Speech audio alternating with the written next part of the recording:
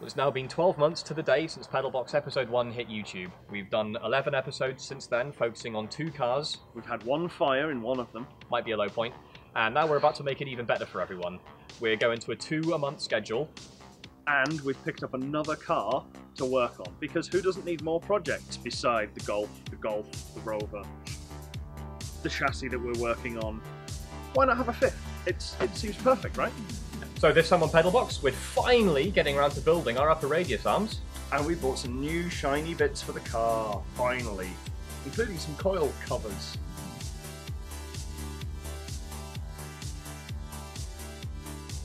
So, we're back onto the upper arms once again. This is where we started about 3 episodes ago and then abandoned to do everything else, including our lower arms, which we did last time. And we've delayed it further by cleaning up the chassis and making it look a little bit better, just to not have to do this. So we need to get a few things set up and ready so that we can work out where these need to go. Now, all of our hub angles have been set with the drive shaft being level. So we need to make a jig that sits across the top of the chassis legs and holds the hubs with the drive shaft angle flat, which is roughly where we've worked everything out from. So what makes our life easier this time compared to last time is now that we have a fixed lower arm, we have something that holds it in 3D space somewhere, which we had nothing of before. It was just wanging around everywhere, and we really had no fixed point of reference that we could easily work off because we weren't sure of so many other things. We could have found them out, but this way is just a lot easier.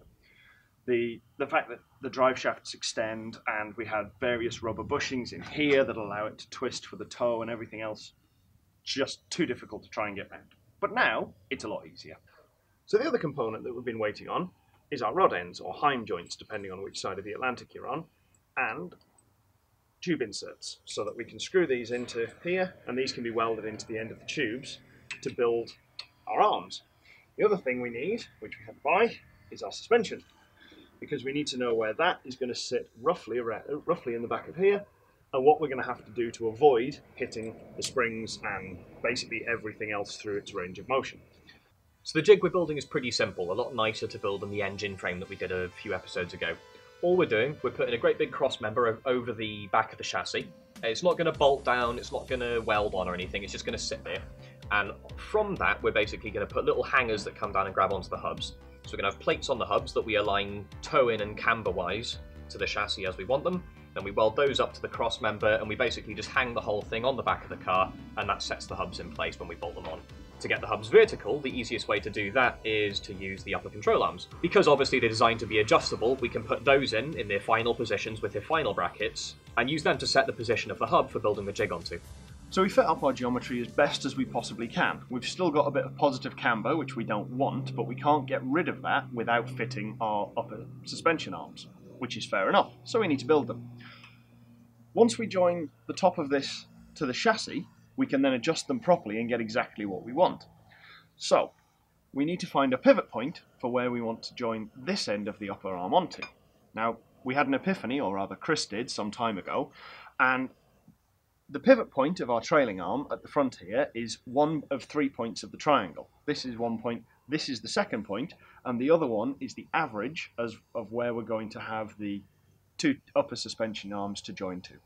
So using a bit of rod approximately in line, we can work out roughly where we need to bring this arm to. Now with this front arm, we have a bit of a luxury because it's pretty much a straight line. We don't need to bend around anything, we don't need to avoid anything. We can just make that work, get that one out the way, and then start looking at the back once we put the suspension turret in, just to see where it's going to end up. So essentially, this is our suspension arm, or at least one of the 4 we need to make. We have a piece of tube and some inserts. The inserts go into the end of the tubes, and that allows the rod ends to have something to key off. Thread these onto the end of here, and push them in. And in essence, that's basically a suspension arm.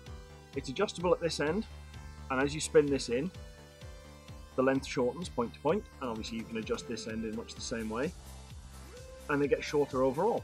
And that's how you can adjust toe, camber, alignment, generally anything around that. So now we just need to make another one of these and then start measuring up for accurate lengths, and then we can weld in these inserts.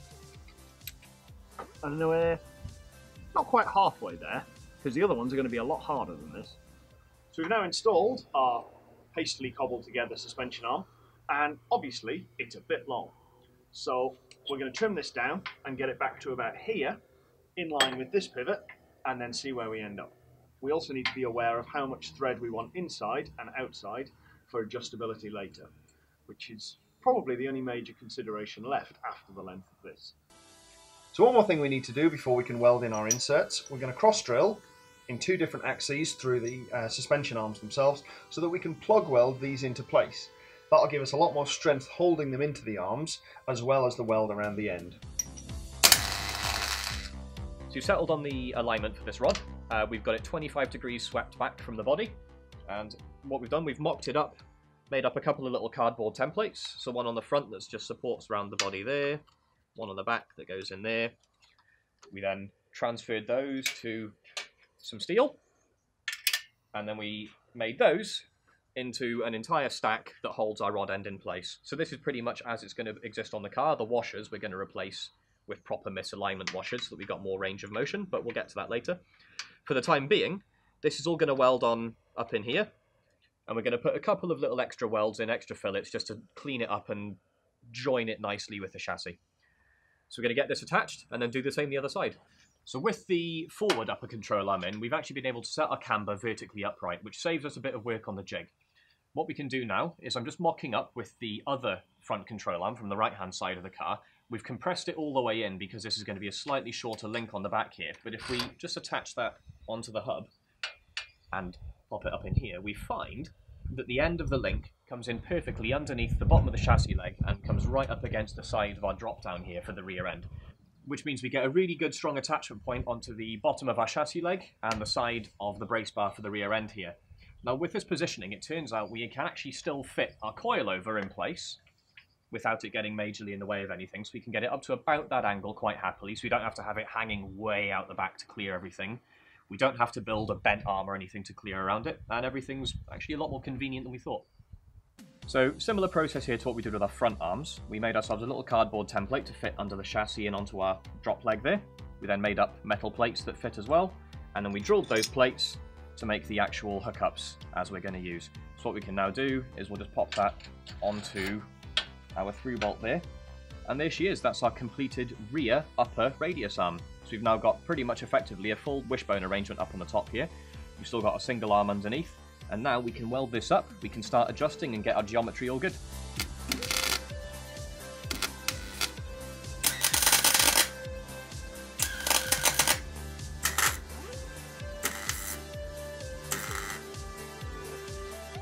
Here we are with 2 completed upper control arms. We've got the forward one here set kind of long, rear one set kind of short because the whole system leans back some. Lower arm still in from before, so we should now be able to lift the wheel up slightly, or fully, and just see what our range of motion is here and see how it behaves. It gets quite stiff up toward the top there, but we can actually make it right up to the bump stop. So that's kind of as we hoped. Now if we take our support out from underneath, to see how far down this hangs. So that comes down a good way. There's a pivot on our lower arm where it attaches to the chassis. It's actually only a hinge, so it can only move that way. But the hub, because it's pivoting forward from the back here, wants to come forward as it falls down, which means this joint here, which only wants to go that way, is trying to go that way. It doesn't like that very much. So as the hub is moving down, this joint's binding up. I reckon it probably would get a lot more ride height if we were able to go down further, but we just can't quite move around there yet. So what we're probably going to do is we're going to lop probably like this end of the lower arm off, pop a little, another one of these, another rod end joint in here, mess around with the bracket a little to make that work, and that should give us a bit more suspension travel and a bit more freedom. The front pivot, again, not actually a proper rose joint, but it's a great big rubber bushing, so there's a fair bit of flex in this. That's not really a problem. And we've now got a pretty good range of motion on our suspension. This is actually a lot more than some of the project cars we've got here, so loads and loads of room for the suspension to like eat up bumps and track the road and everything. So I think we're pretty good here. So that's it for another episode. We finally got our control arm sorted. It's only taken us 4 months, but next time we're going to be working on the turret so that we can maybe put it on the ground. Yep, next steps, we're going to build up a nice big suspension turret. So we're going to plate in around here, roughly. We haven't really worked out the details. So we're going to build off the back of the chassis leg, build a box up here and a top mount. And then, once the suspension's properly supported, we can throw some wheels on it and actually put this on the deck and see what it looks like. Hopefully, it's going to sit nicely. Yeah, I think we're going to have to adjust things, but it should be fine. I love it. It's going to look bitchin'.